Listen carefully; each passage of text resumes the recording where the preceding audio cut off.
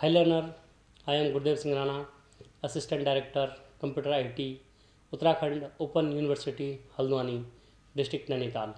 So learner, in this lecture, you will learn about JDBC drivers. What are JDBC drivers? How they work? And there are many type of JDBC drivers. You will learn about type of JDBC drivers, and I will explain in details how to use these drivers and where we use different type of drivers. So learner, in last lecture you learned about Java database connectivity, JDBC. You learn about what is JDBC, introduction of JDBC. You also learn about JDBC architecture, how they are interconnected with database and how Java is interconnected with JDBC. Learner, in this slide you will know about JDBC drivers. So first you need to understand what is JDBC drivers. JDBC drivers are client side adapters. So first you need to understand here what is adapters. In computer, adapters are hardware or software component that allow two incompatible device or software to be linked together for a purpose of to transmitting and receiving the data. Here client side adapter means adapter is installed on client machine, not on the server. So JDBC drivers are client side adapters that converts request from Java program to a rule or set of rules that database management system can understand. In simple word, we can say JDBC drivers are software component that enable Java application to link with database. The JDBC driver must be installed in a 64-bit environment and requires Java LTS. LTS means long-term support version 1.8 or higher. The driver can be used with most client tools or applications that support JDBC for connecting to a database server. If the minimum required version of Java is not installed on the client machine where the JDBC driver is installed, you must install either Oracle Java or OpenJDK. So learner, in this slide you will learn about type of JDBC drivers. Nowadays there are four type of JDBC drivers. So first one is JDBC ODBC bridge driver. Here ODBC means open database connectivity. Second one is native API driver. This is also called type 2 drivers or partially Java drivers. Third one is network protocol driver. This is fully Java driver. This is also called type 3 drivers. Fourth one is thin driver. This is full Java driver and this is also called type 4 drivers. And in next slide we will discuss in detail these type of drivers. So first we will discuss about JDBC and ODBC bridge driver. In this slide we will discuss about JDBC ODBC bridge driver. JDBC ODBC is also known as type 1 drivers.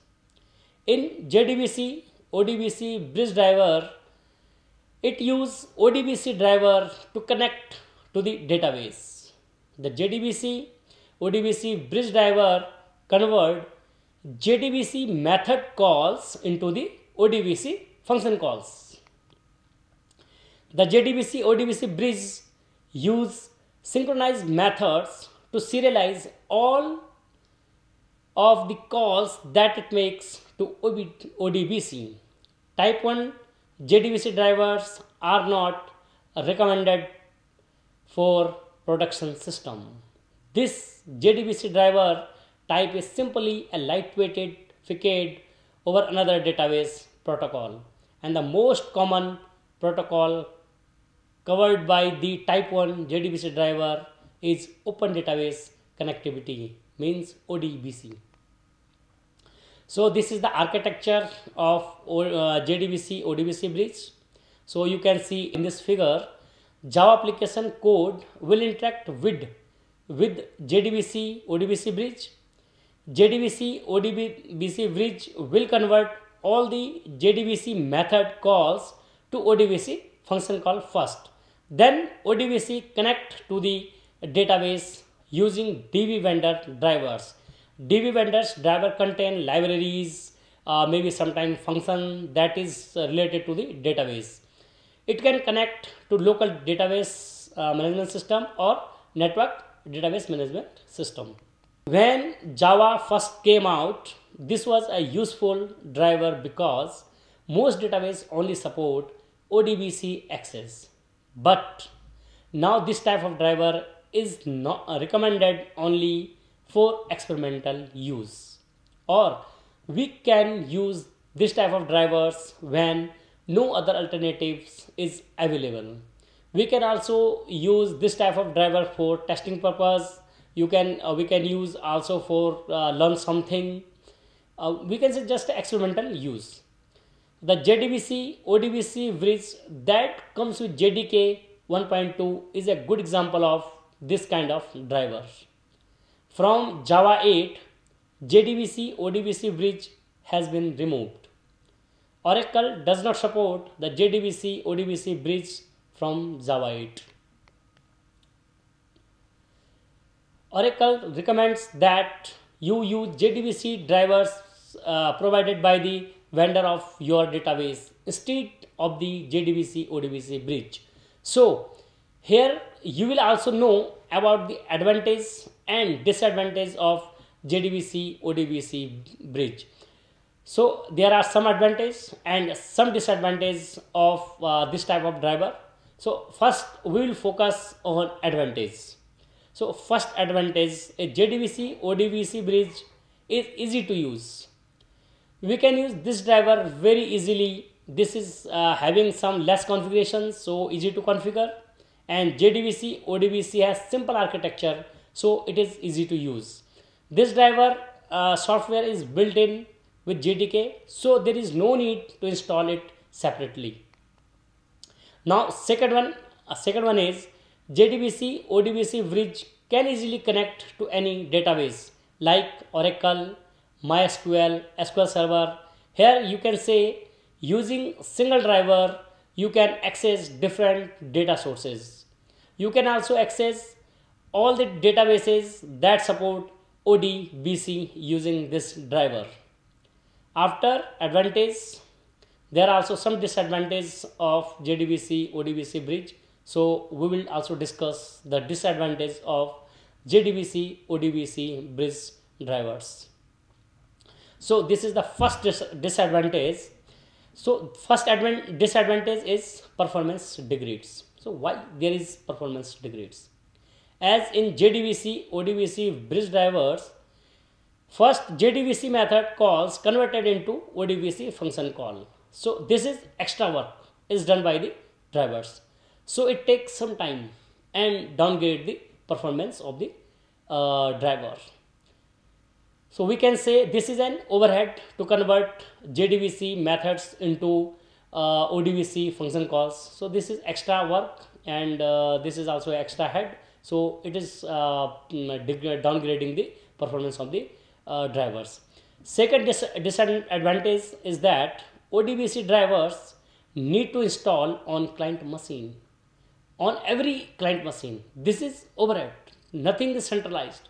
So when any client want to connect to ODBC JDBC driver, so we need to install it on its machine first. Every client wants to connect database using this driver, it requires to install driver on his machine. JDBC ODBC bridge drivers are not recommended for production system. This type of drivers we can use only for experiment, research and learning purpose. JDBC ODBC bridge driver is slow drivers, so cannot be used in real time applications. In JDBC ODBC bridge driver, ODBC is used to connect database. Due to this reason, ODBC connectivity, it is platform dependent drivers. It is also not suitable for applet to connect a database. Now in this slide here we will discuss about second type of driver, that is native API drivers. The native API drivers, also called type 2 drivers. The native API drivers uses the client side library of the database. The native API drivers converts JDBC method call into native calls of database. JDBC API calls are converted into native C or C++ native calls of database, which are unique to the database. Native API will be different from one database to another database. Means that, let's say there are multiple database, like MySQL, SQL, Oracle. So everyone have different native APIs. All native API will not be same for each database.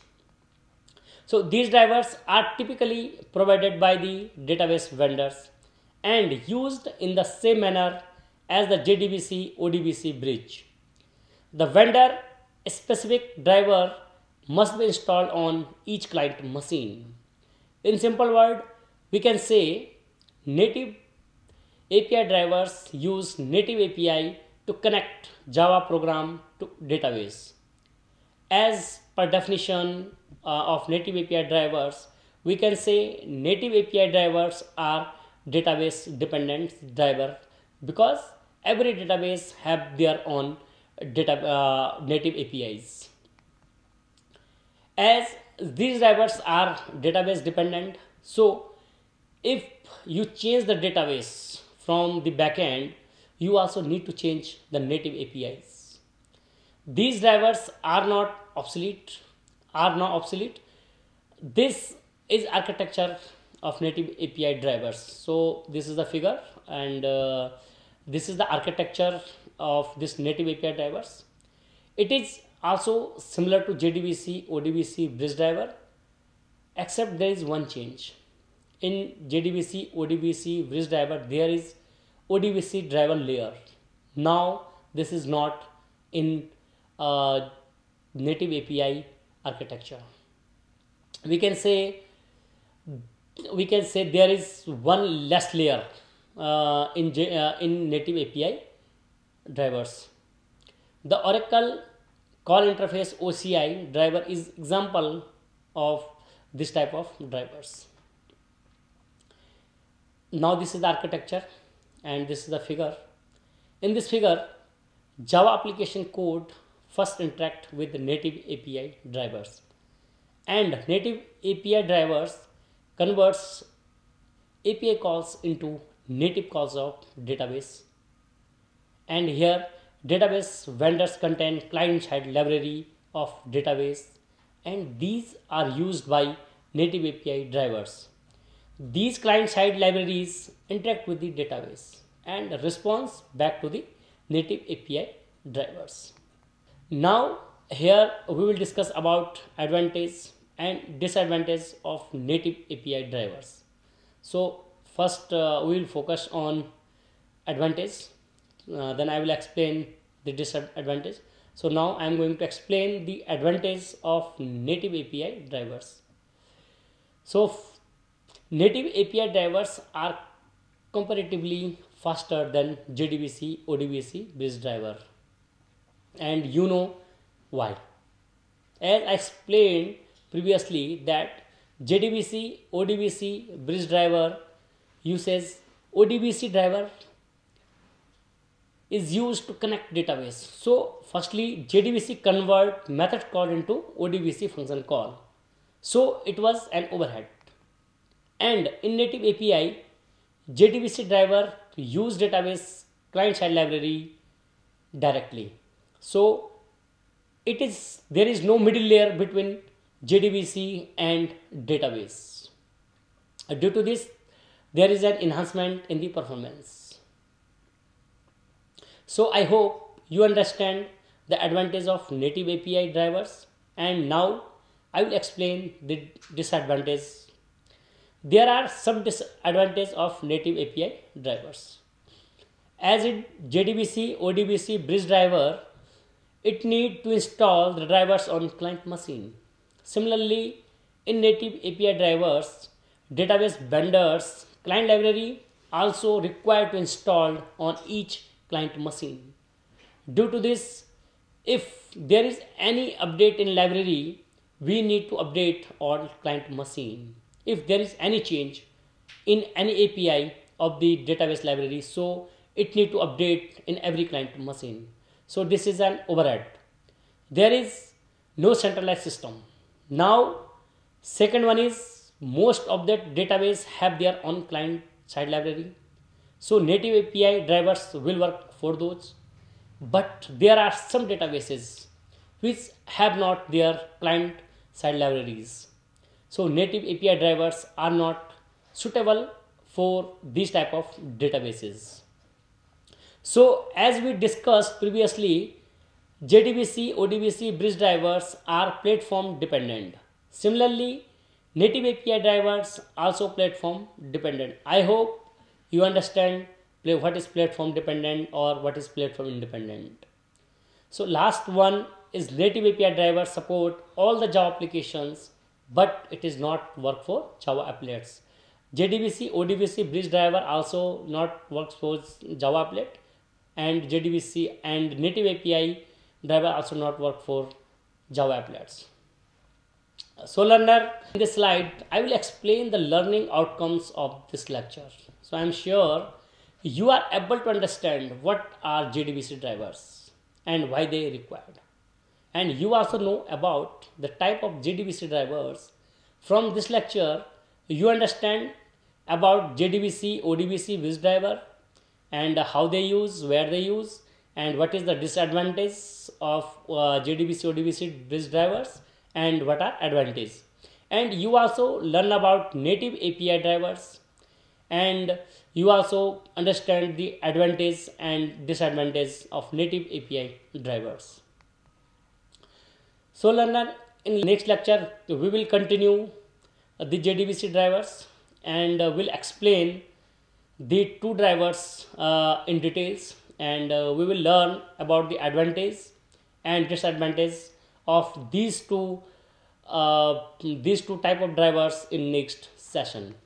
Thank you.